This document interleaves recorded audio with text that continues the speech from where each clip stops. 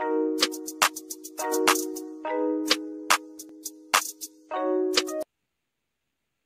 I'm Team Maximizing, bringing you the Word of God to make you a huge success.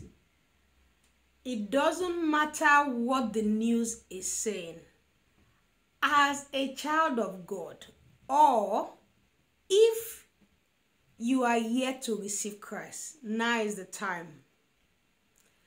What we should be looking at now is completely keep your focus on the Word of God. The Word of God has the capacity to change you for good, to protect you even in these times. God's Word will never fail. I'm going to read a popular psalm. I'm going to just read Psalm 91. I'm going to read 4 verses. Then I will talk about verse 4. He that dwelleth in the secret place of the Most High shall abide under the shadow of the Almighty. I will say of the Lord, He is my refuge and my fortress, my God, in Him will I trust. Surely He shall deliver thee from the snare of the fowler and from the noisome pestilence. He shall cover thee with his feathers, and under his wings shall thou trust. His truth shall be thy shield and buckler. I'm just going to read 5. Thou shalt not be afraid for the terror by night, nor for the arrow that flieth by day. I will encourage you to read this chapter every day. I'm going to talk about verse 4. He shall cover thee with his feathers. Hey, hallelujah. And under his wings shall thou trust. His truth shall be thy shield and buckler. His truth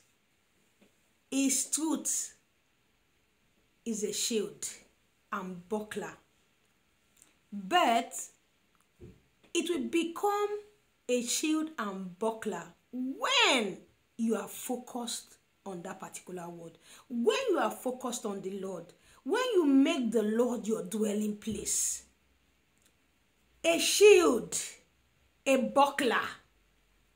I tell you, this is not the time where you are looking around, where you are listening to the news.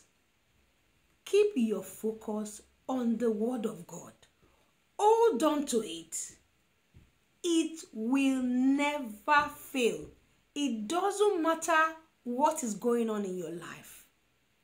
Study the Word of God. Meditate on it. It will change you for good.